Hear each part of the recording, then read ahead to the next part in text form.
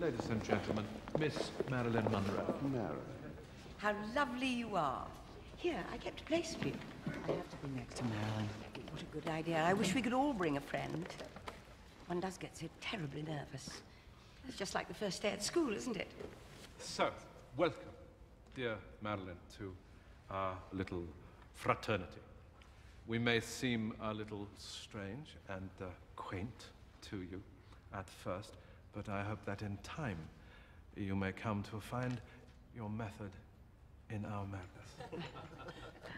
So, my very noble and approved good masters, may we strive to create a work of art that, led by your good graces, will be cherished as long as Motion Pictures may be remembered.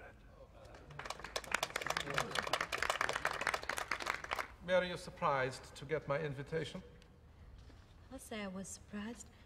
I was so surprised I couldn't hardly think you meant me. Oh, but of course I meant you. I had your name most carefully marked down in my program.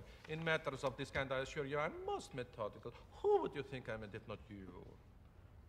Gee, Mr. Sir, I could just listen to your accent all day. Oh, you darling Marilyn. Just, you're amongst friends now. Just plain Larry will suffice, really. That's so sweet. Whenever you're ready. Well, Maisie Springfield. Oh, no, not Maisie Springfield. She is quite what I would call old hat. Remember why you were in the embassy, Marilyn? What does the Grand Duke want from Elsie? You came here and you thought it was going to party. It's just you.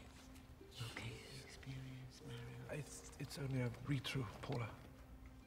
Marilyn has to begin finding the character. Oh, the character is on the page. The words, maybe. Not the character. Aren't we going to have fun? Well, we'll pick it up whenever you like.